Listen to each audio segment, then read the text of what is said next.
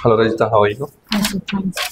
So could you please introduce yourself? Yes, so my name is Rajita. I completed BSc in the stream of MPCS. Okay. So in 2022 from SK and SQR College. So I got NCC certification from the same college. After that, I have worked for more than 1 year in non-IT. So I just want to switch to IT sector. So I'm here to improve my technical skills in DevOps. Okay. Tell me the difference between the region, availability zone, edge location. Have you heard about edge location? Yes. Yes? Heard? Yeah. So what are the difference between these two things? So in region we have different availability zones, sir. Okay. Like in the availability zone we will use for the more availability. If something happened in a region 1, so data will be stored in a data 2, so that we can retrieve or back up the store data from other availability zone. I am not much aware about the edge location. Fine. To make your application high available or scalable, what procedure you follow? So we'll use load balancers and auto scaling for high availability. Okay. So you put your load balancer in private subnet or public subnet? Auto scaling. Auto scaling. Yeah. Okay, fine.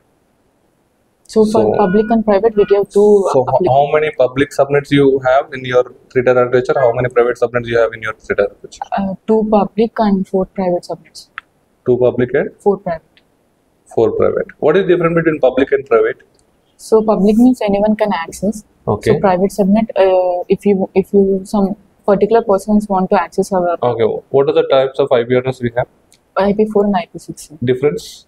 So we have in IP4 we have 5 classes. Okay. In IP6 we don't have any classes. So IP4 it's an 4. We have 16 bits, and in IP6 we have 32 bits. In IP4 we have 4 octets. In this we have 8 octets. IPv4 has 4 octets. In this we have 16 octets. 16 into 8? 128. So what is the bit? How many bits is for IPv6? IPv6. How many bits? IPv6 is how many bits?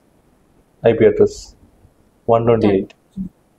And then the IPv4 is 32 bit, right? So when you divide your VPC, like CADR, we call it as CADR, right? What is CADR?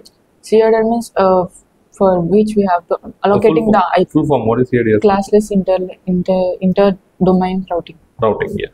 So you divide the 10.0.0.0.0 by 16. This is your VPC. Yes. So you'll get 65,000 something. A subnet, if you divide 10.0.0.0 by 24, how many IP addresses you get? 256. So you get 256 or 251? That will show 256, sir, but 250 available will be 251. 251. What about the 5? For internal usage, sir. All internal usage? No, for 2 will be for future usage. Okay. And 1 will be Routing table? Routing table and internal web application. Okay, 4. And then last one is live telecast. Yes? Yes. Okay. What is Lambda? Lambda is a serverless server, so where we can stop and start the instance manually with the code. The code, okay. Do you integrate this Lambda with any other service or only Lambda can do this? The question is, you have do some on the Python code in this, right? And you do integrate the Lambda with any other service, or Lambda can only do this start and stop? Because we have to integrate with EC2 instance. EC2 instance is fine. Okay. So EC2 instance, Lambda, only these two can do, or we need to integrate this Lambda EC2 instance with any other services. To fix the time, we need to some other service, right? What is that? So like event bridge is used to. So what is event bridge?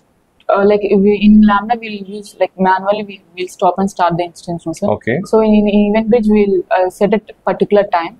Okay. So in that time it will stop and start instances automatically. Could you please explain the database in a multi-zone cluster?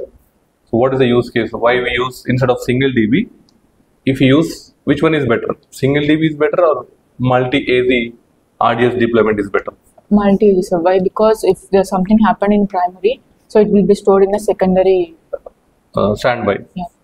So We can also have a write and read Read. databases.